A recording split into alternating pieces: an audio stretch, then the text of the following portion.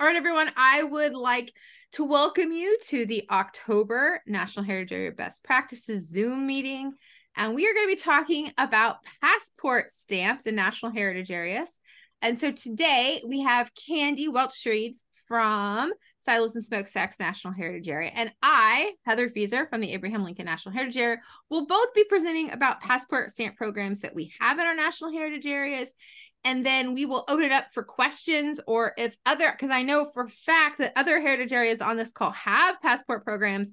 If they have something they would like to add, we would, of course, love to hear from them as well. So Candy is going to go first, and she's going to share, and then I'm going to talk as well. You want to pull your PowerPoint up, Candy?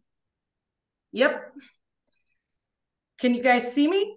Yes. And the screen? Awesome. Yep. You're good. By the way, all the photos you'll see in here, like on here, are from our photo contests. Always a good way to gather good images. I'm Candy Welch-Streed. I'm the Director of Partnerships for Silos and Smokestacks, and I'm trying to get my screen to advance, and it's not liking it.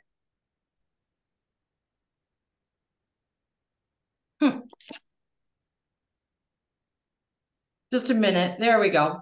And I'm going to talk to you a little bit about how we organize our passport program. And, you know, we have over 110 sites that we work with. And obviously, we really can't offer the passport program at all the sites, and not all sites are capable of doing, you know, the job we want to have done. And so we set up an application process that's held every few years. We don't do it regularly.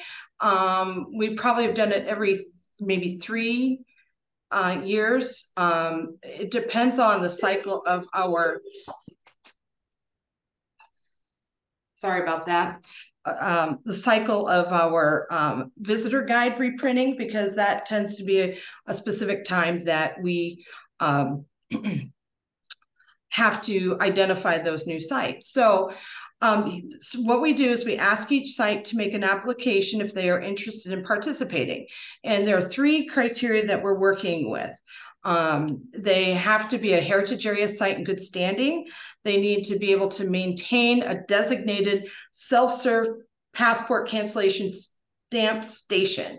And I'm going to tell you a little bit more about what that means, as well as they are responsible for all the expenses related to having the cancellation stamp, the supplies for passports, as well as the cancellation stamp station, which we do require them to have.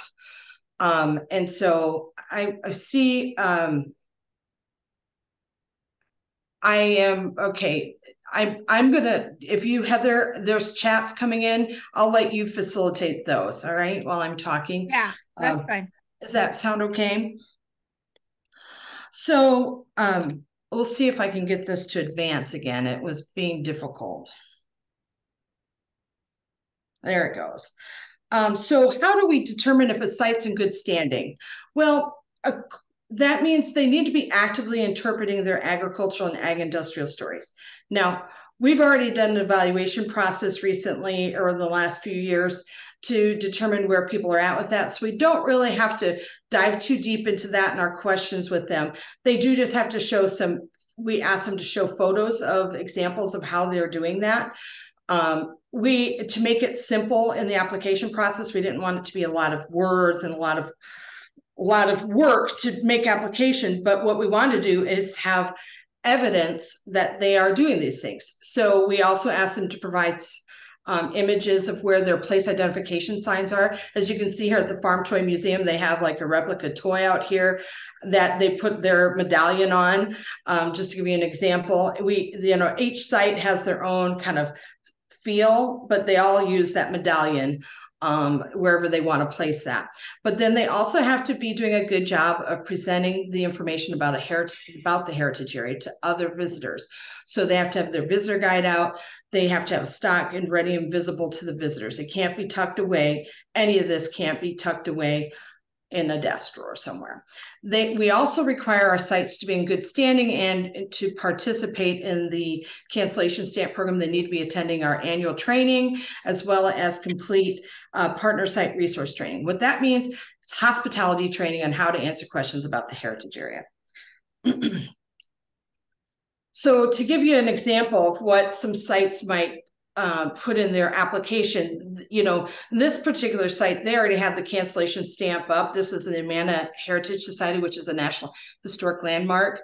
And so they just showed some pictures of how they'll display the cancellation stamp program, their station.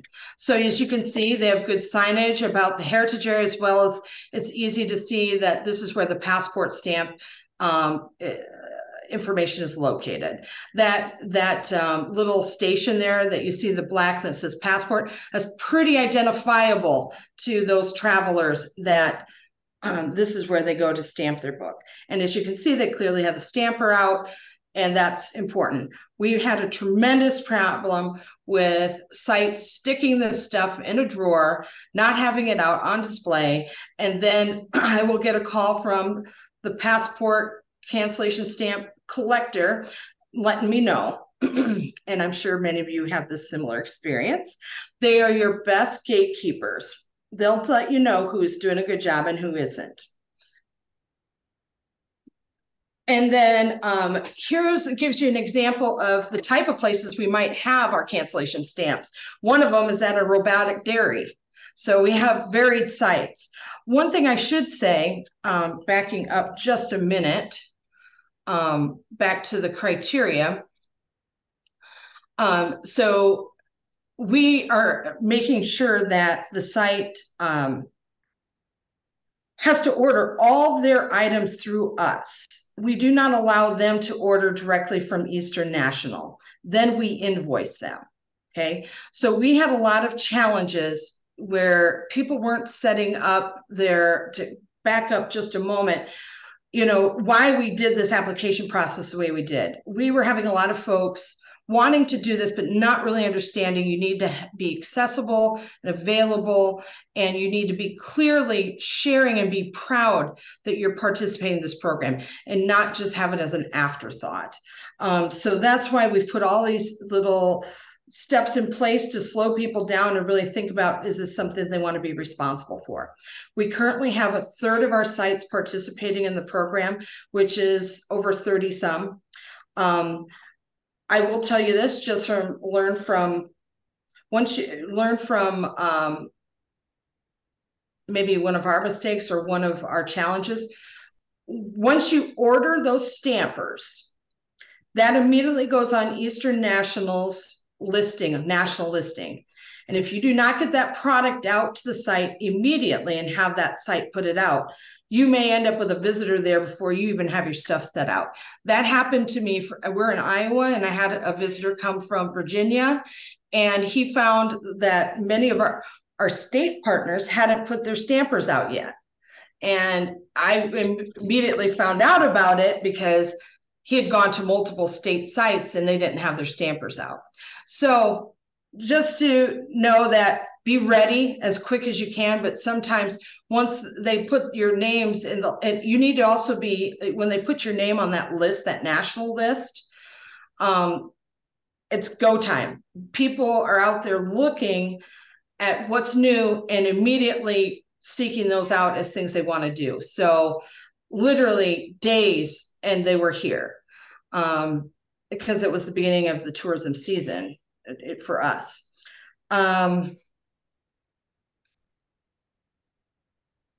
So I think that's really all the key things I wanted to cover for you guys right now.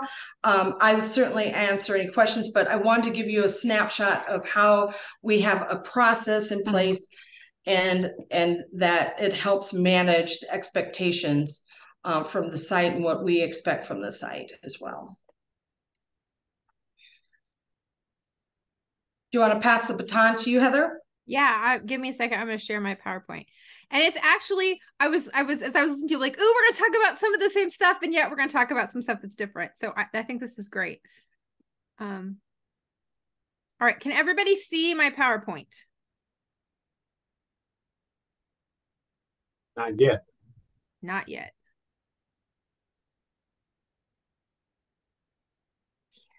Okay. Oh, you know what? I didn't share it. That would be why. Sorry, guys. Okay. What about now? Can we see the PowerPoint now? Yep, you can see it now. Okay. Give me just a second. Review. All right.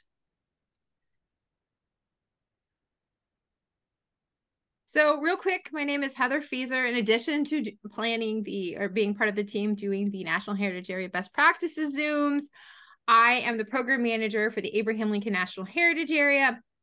And if you don't know where that is, we cover about half the state in Illinois. So we're one of the larger national heritage areas. So I wanted to start with why Looking for Lincoln even decided to do the passport program, like why, even though we're eligible as a national heritage area to participate, why we chose to. And one of them was to increase tourism to our Looking for Lincoln communities.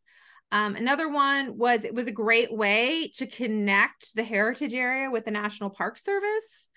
And the program has been very successful. We have over 40 passport stamp locations, and 26 of our 29 designated Looking for Lincoln communities participate in the program.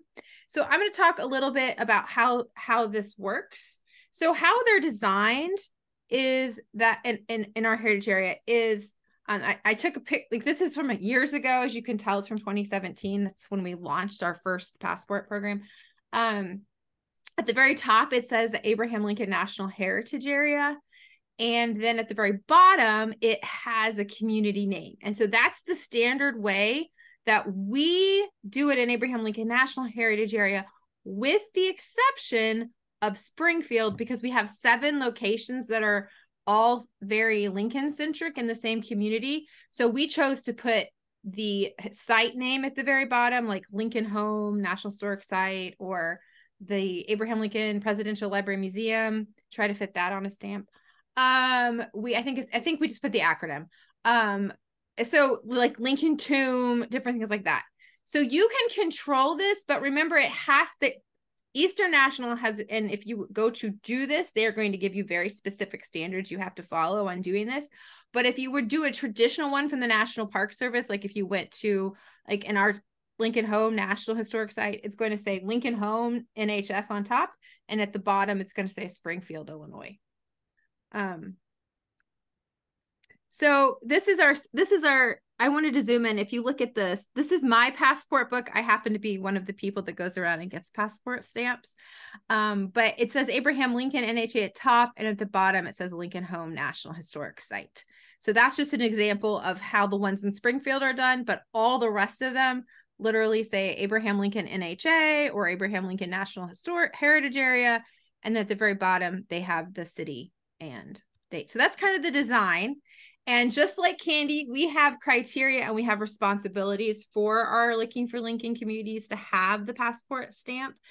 And one of them is to make sure that if you have a historic site, that their staff and any volunteers that they have that work the front desk are familiar with the NPS passport program, and that they have a passport stamp location. That is very important. The other thing that we say is we have criteria, which I'll go over, and we make sure that they meet that criteria. And then also we ask that they keep us updated. So if their passport stamp, and I've had this happen a couple times, especially at very high use areas, if their stamper if their stamper breaks or like some of the numbers start to fade, they contact me, and we actually order new ones for them. So our criteria, and this really echoes some of what Candy said, is first of all, the location of these needs to be open and accessible. I too have fielded many a call from a passport seeker who has gone to a location and has not been able to find the passport stamp for whatever reason. They will call you. They're very vocal about that. 2, that it's staffed either with volunteers or with actually full-time staff. That the visitor, if it's institution where they charge people. It's located in a place that they do not have to actually pay admission to get the passport stamp.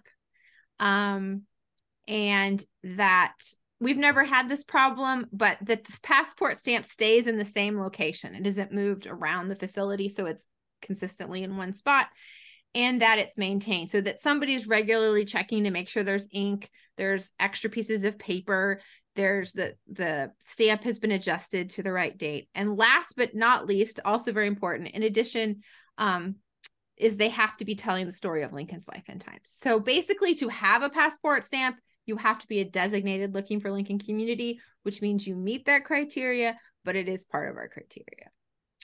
So each community gets to select, in consultation with Looking for Lincoln staff, where the passport stamp is going to go. And most of our communities only have one. A couple of our bigger communities have two, and the only exception to that is Springfield, which has 7. Partly because of the concentration of Lincoln sites in the community of Springfield. But all the rest of the communities have 1, and most of them, and then a couple of them have 2.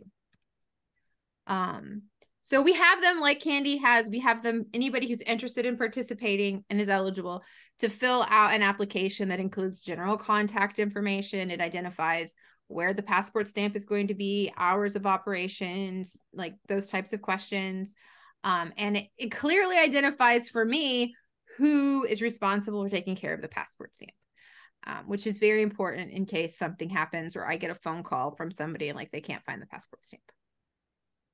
And maintenance, passport stamps, usually, I've never had a passport stamp get stolen or lost.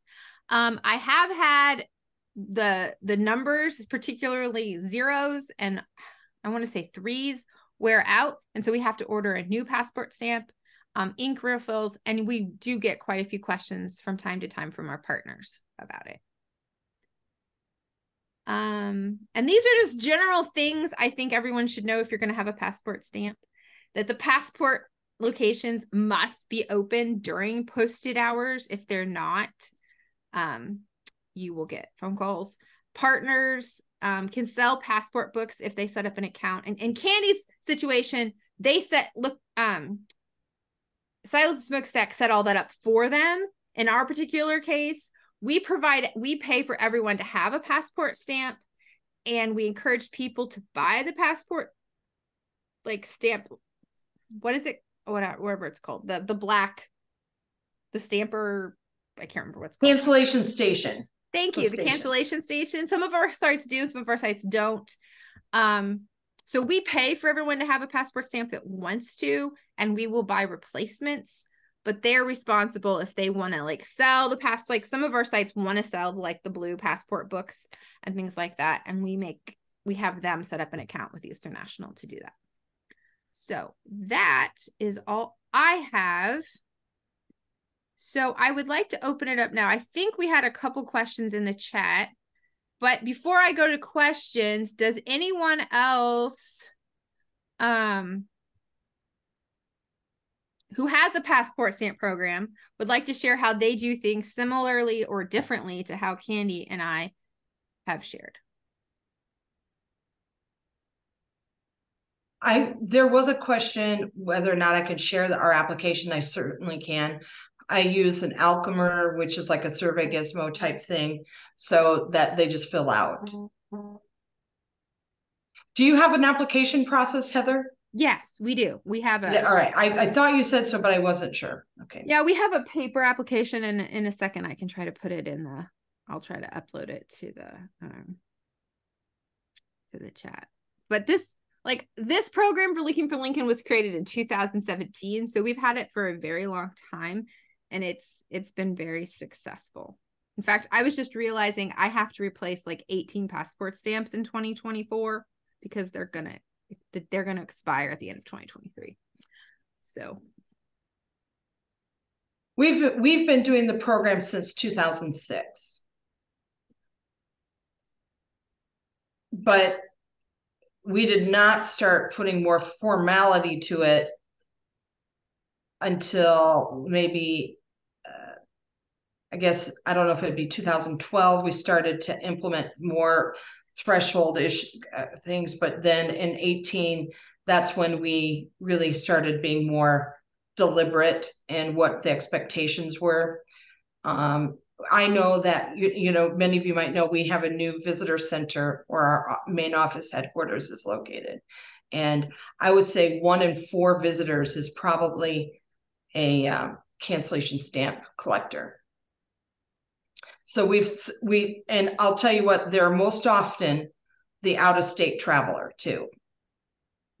So if you're considering whether or not this is something good for your program or not, or for your heritage area, I'd say that it's a good investment. We've had no pushback from people having to to pay for their participation. So much of what we offer is free. So in this case, they seek it out and actually feel really proud to be a carrier of the stamp. So that's how it's worked for us. I think there was a question for me. Yeah, about how much does it cost to be a partner? How much does it cost to the partner? Well, and the prices have gone up, and I don't have those new prices in front of me. I want to say it's like $40. Well, the cancellation stamp station used to be $50. I think it's gone up to like $60 plus shipping. Okay, we pass the shipping cost on as well. Yeah. Then our cancellation, the stamp and ink is $40 plus usually around $9 for shipping. And then the supply of passports varies from each site, but that used to be $5, I think $4.95. I think it's now gone up to $6. If anyone else got that information in front of them, it just changed earlier this year. I will say this, something you need to do. You need to look at that Eastern National List regularly, because I have had errors in there for as many years as we've been doing this program. I fix it, they get it fixed, and somehow when they do an ad, they make a mistake. They revert to some old list. I don't know how it happens, but double check again, because I kept getting questions about this site or that site being a stamp carrier, and they were no longer a stamp location. So just something to think about. Keep an eye on it. I regularly check in with our sites at least once a year formally, and then periodically when an issue comes up, something, I use it as a reminder of things. But you do have to have regular communication with them about their responsibilities, because I don't know about you, but I always have changing staff and volunteers. Yeah. I mean, from Motor City's point of view, we've had a stamp program probably about the same time, give or take, Candy, but we also didn't, put the full investment in and sort of really populate it until right around 2016. When Heather was showing her slide with the Park Centennial, that was like a boom for everybody to have a real focus on national parks, and we rode that wave for sure. Bob Sadler, our communication guy, he's on our holding up our stamp booklet. I was going to ask both of you and anybody else to chime in. Do you have any other like supplemental specific materials that are for that? So we created a booklet that, though the Park Service has their blue book, in our book, we've got a page where you can put your Motor City stamp. It has a little more information about the site, hours of operation, contact information, things like that. Do you have anything else that you use as sort of supplemental support so that connects the stamps just within your area? Let's say, you've got all the stamps across your community, Heather. So how do they know where all the other stamps are, for instance? No, we have it. In fact, if you actually go on our website, we have like an interactive map. One of the passport, like one of the map indicators is all of our passport indication, like locations. So you can actually just search to find all of them on our website. Yeah. It was like 2 visitor guides ago. We actually put a insert in our big visitor guide that had a place for all of the passport locations in our heritage area. But unfortunately it got taken out of the visitor guide because we needed the space for other things. So we didn't have that. We have discussed making something similar to like what Bob was, we've discussed this many times. It's just not actually come to the top of the list of projects to do. All right, Candy, you need to take yourself off mute. There you go. No, I haven't said anything. I was just waiting. I don't have anything quite as extensive as you have, Bob, but and Brian, but what we did is, the standard passport is pretty small, and there aren't many slots in the Midwest region to add all of our stamps. So we created a little tri-fold thing that can go right in their passports. All right. The other, and so if someone forgets their book and they don't realize, which happens a lot in heritage areas, they don't realize they can get stamps, find you, and then they're like, oh my gosh, I don't have my book, or they have to go to their car to get it. And so we find this is pretty useful for that, as just, we give that to all the sites free. So they have an extra insert. I have been getting more requests for us to provide the little, I can't think what they're called. They're little extra pages that go in the passport, blank ones. And I think in our gift shop, we might start carrying those. We're going to look into it. I would ask Bob, preach to him about the pros and cons, I guess, of printing a big book. I mean, our Bob is like, what do you think about the pros? And that's why I asked that question, because we produce them at a, pretty hefty cost, but at the same time, the effectiveness of it. What do you say, Bob? Yeah, well, first of all, we have 24 partner attractions in our passport book. And we did do an incentive program where if they got passport stamps on 5 of the attractions and sent us proof of that we would send them, like a bumper sticker or something, something fun. It's picked back up just in the last year. So it seemed like for, a number of years during COVID and everything that it had kind of been dormant, but certainly we use it as a marketing piece. Obviously it's like a 32-page booklet, or actually 36 now, because we've also used it as a marketing piece to promote some of our other programs. But, it is costly. We usually do, print runs of, around between 5 and 10,000 usually, probably the last few years on the upper side of that. And we send them, each of the 24 partners that are in the book get a supply of them, so that people can pick them up and start their journey at any of the partner attractions. And then, we do also distribute them at our events. We also do a trifold brochure that lists all the partner attractions, but is not as extensive as the passport book. And that is more extensively distributed because it's a much cheaper piece. The unit costs on the passport, are over $1 a unit, whereas the trifold, is 10 to 15 cents a piece. So, that's kind of the pros and cons in a nutshell. Obviously, the biggest thing is cost. And then obviously the issue with each of the individual partners is turnover and making sure that the stamp is there, making sure that the front of the house folks are trained and know when someone asks about the passport. And like Heather stated, we get calls too, people going, I was at insert name of attraction here, to protect the innocent, and they didn't have their stamp, or they didn't know anything about it. And then we get people sending me their passport books saying, I was here, can you get this stamp to represent that I was there on this date at this time? So that's one of the pitfalls of it. Well, settle that for us, Heather or Candy. What would you do in that situation? I've opened up the mail. Oh, well, that happens to me. Okay. You are not alone. I don't know if that's ever happened to Candy, but I have had, I think it's important. And as a person who does like to collect passport stamps, I'm not sure that I'm to this extreme, but I have had people who are in Chicago who are literally driving through our heritage area and literally just want to get a passport stamp, calling me to ask, like, they're going to be coming through on Sunday at this time. Where on can they get their passport stamp?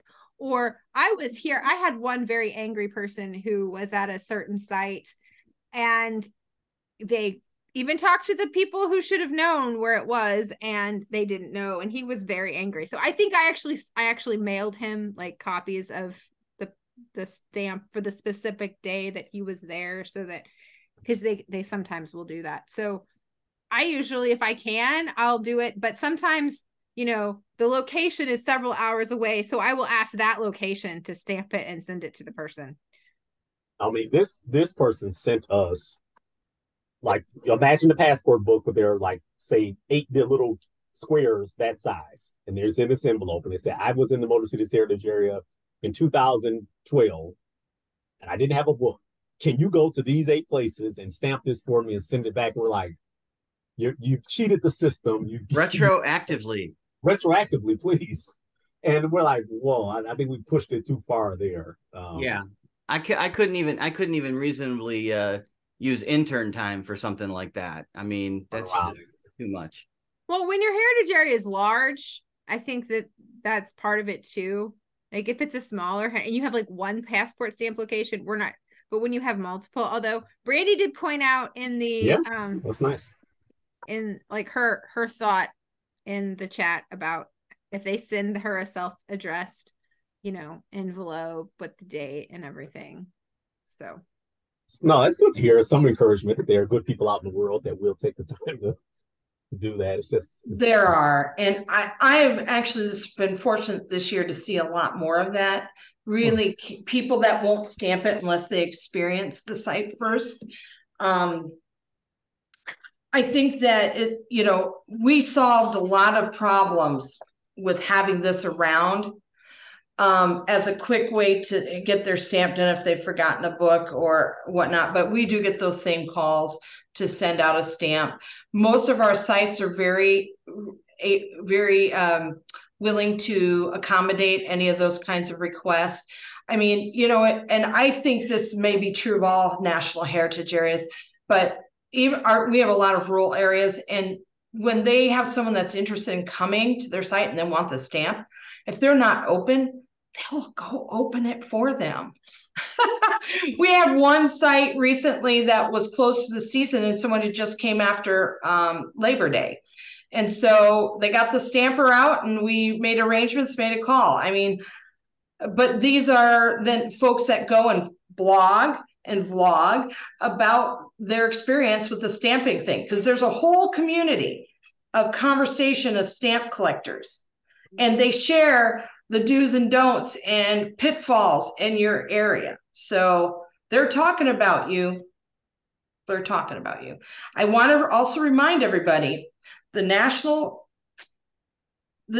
passport program is run by Eastern National, not by the National Park Service. And that's partly why you don't have to enter to get your stamp. I think, Heather, I'm not 100% sure on that, but it's, some national park units aren't particularly happy about this program, I would say. And same, some of our sites are just like, we don't want to do it anymore. And we've had people stop because they feel disrespected if they don't go in and experience their site, which is their call. That's why it's a voluntary program. Yeah, I would never recommend this as something that you compel people to do, because there is a level of, I mean, if like Candy says, once you're on that list, they will call, they will come.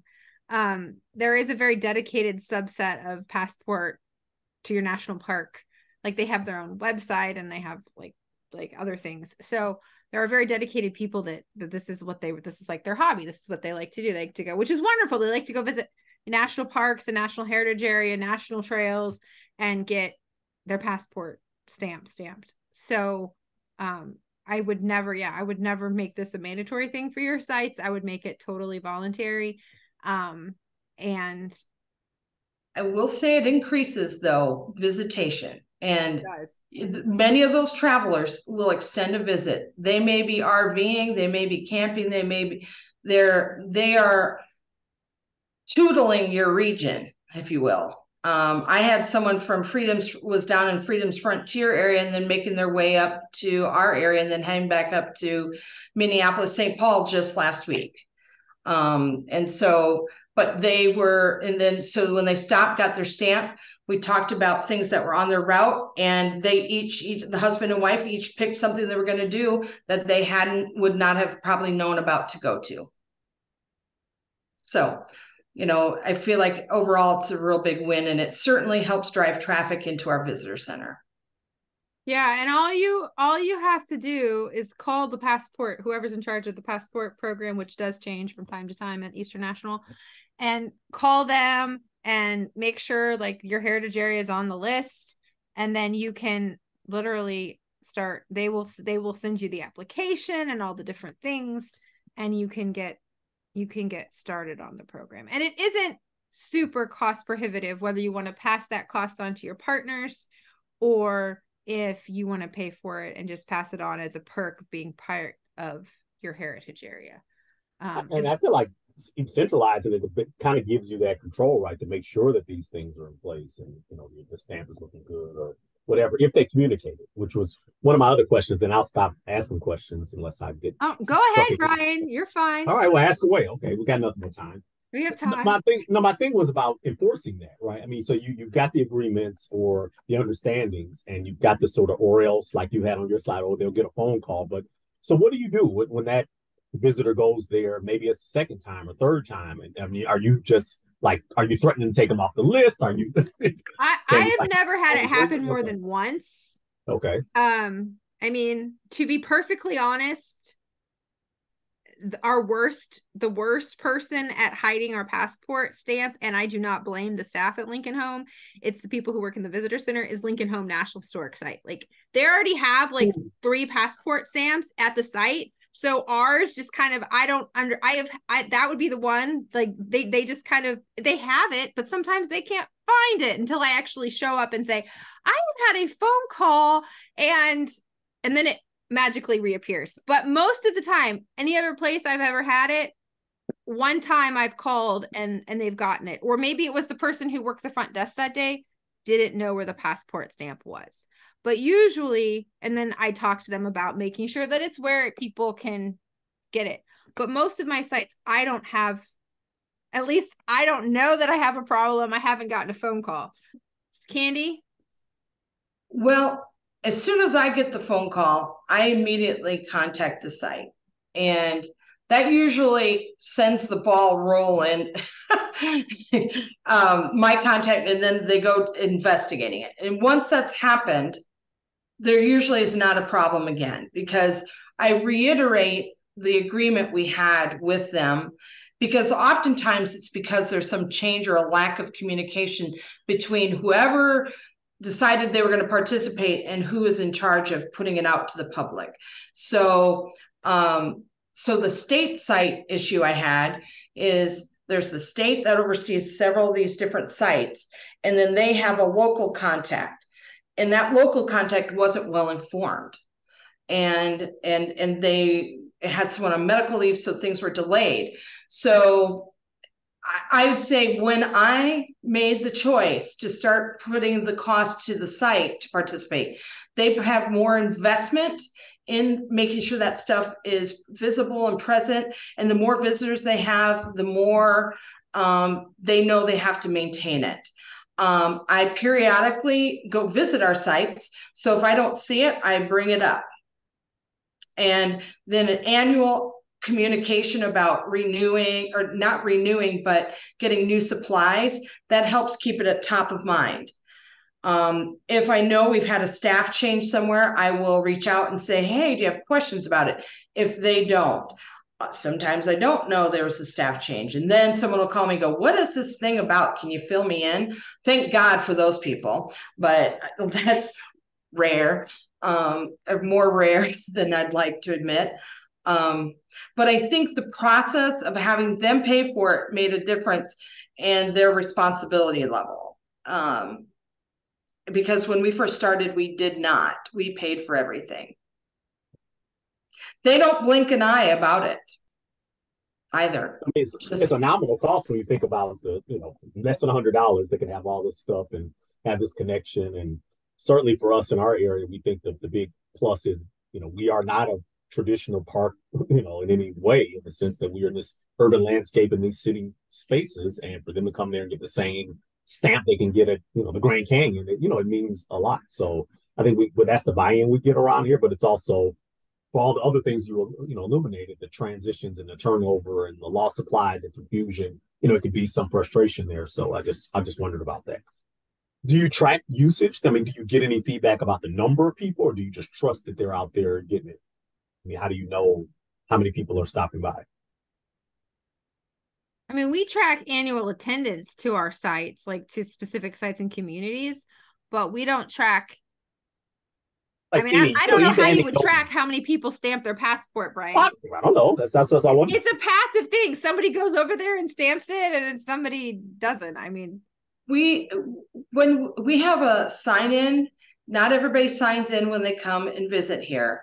But we do try to collect where the number in their party and where they're from.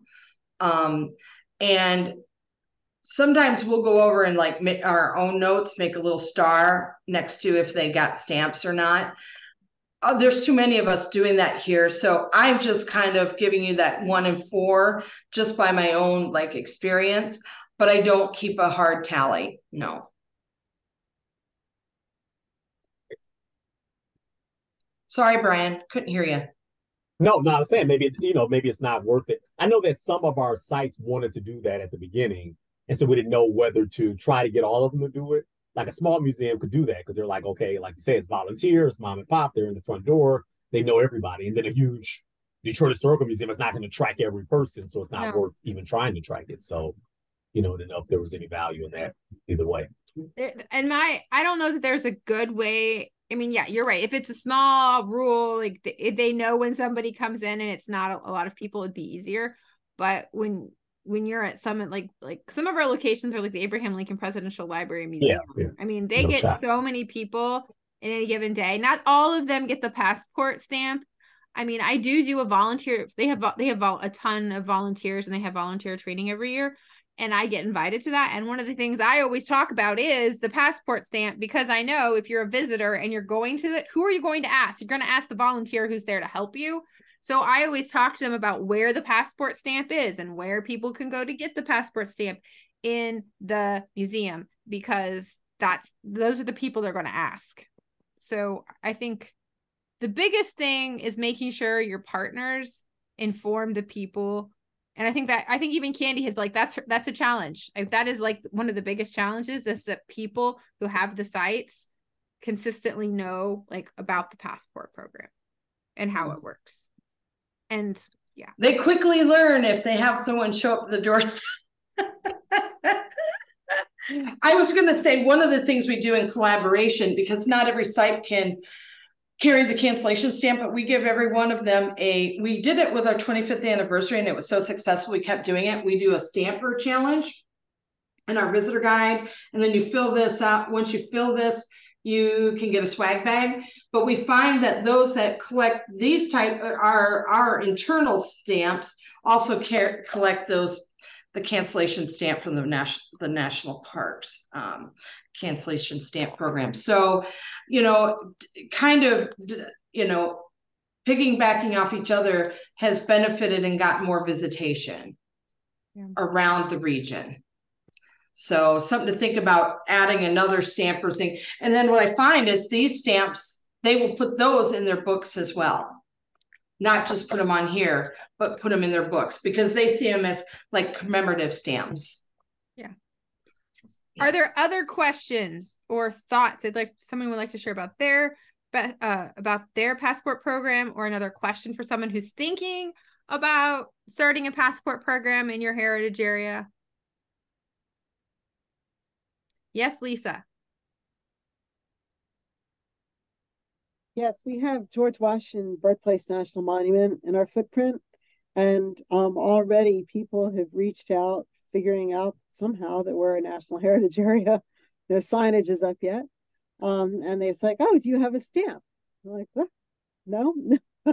So this is very timely, and I call, of course, the birthplace, and they're like, "Yeah, you can probably get one," because it's just them. You So can this get is one, Lisa. You're a National Heritage Area. It's You easy. can, yeah, you just call Easter National and talk to them, and they will. I mean, it can take. I'm currently waiting on one. They ship them out periodically. I've got one, a replacement one that I've been waiting on. So but they ship them out periodically once they get it made.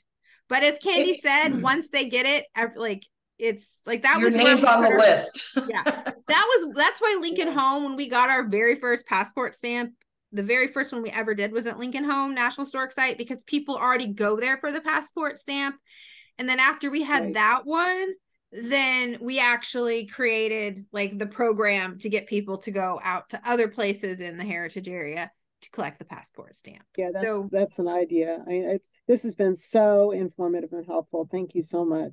Well, and we are recording it, so it will be on the YouTube channel if you want to go back and reference it. And I did put my application in the chat if anybody wanted to download it.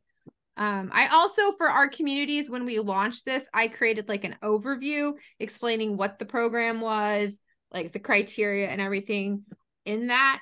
So I think that is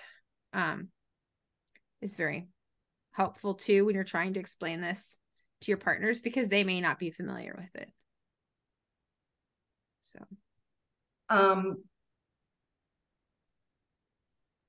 I'm trying to see if I can quick link mine.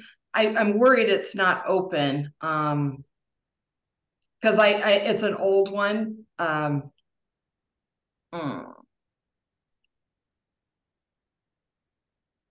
see if this works. If not, if this doesn't work, I will send a kind of downloaded PDF of it for maybe to Heather, and you can, I don't know how we send it out, but I can do that. It's tricky. Okay. So so I just put the link in the chat to the YouTube channel. So I would say COVID switched us from phone call to Zoom, which I love Zoom better. And it made it easier for us to post them. So we have the National Park Service has this YouTube channel that they allow us to add. It's for the National Heritage Areas. They allow us to add the best practices called videos to our YouTube channel. And so you are able to access topics that we've done several years ago. And then this one, in fact, I just realized I hadn't uploaded the last one. So tomorrow I will get last month's and this month's uploaded to the YouTube channel, so people who want to access them, because our last two calls are on grants, and it's a huge resource page. It has all sorts of different topics. So if you've never checked it out, I would recommend, if you have a question about National Heritage Areas, we've covered a lot of different topics and got a lot of different feedback. And it's also a great way to figure out, oh, who's doing this and who can I talk to about it? So especially for all of our newer NHAs out there, I would think it would be a great resource, because the purpose of this call, like the origin of this call, was we had a regional meeting and I had so much fun learning. Brian was there and Julie McPike, who no longer works in heritage areas. And it was such an informative time of talking to people in other heritage areas that we came away from that and created the best practices call that's now a Zoom. So it's a great way to learn from other people who are doing similar work to you and figuring out how you could adapt it to your heritage area. Are there other questions? We are running down on time, and if we don't have any, I will gladly end it. But are there other questions?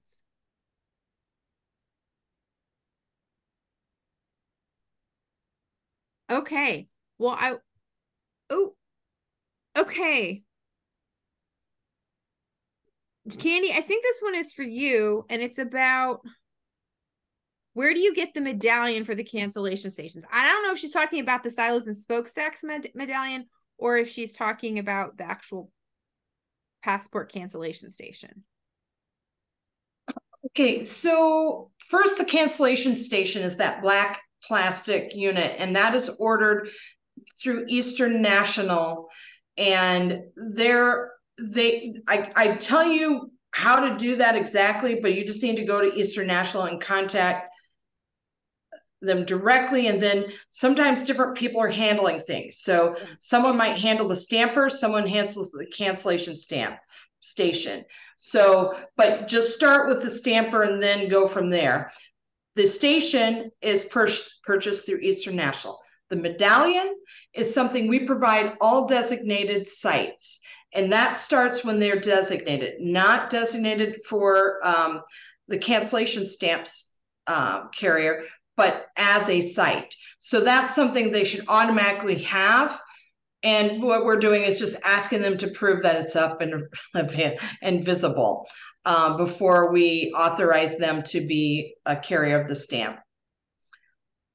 I hope that makes sense. You're welcome to give me a call, Caitlin, if you have specific questions. Are there other questions? I don't want to end if there are, but I also don't want to keep everyone on if there are not. So.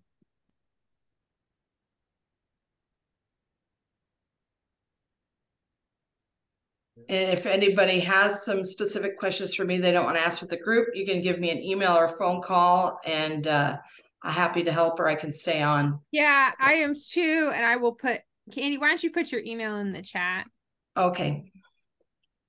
And I'm going to do that too.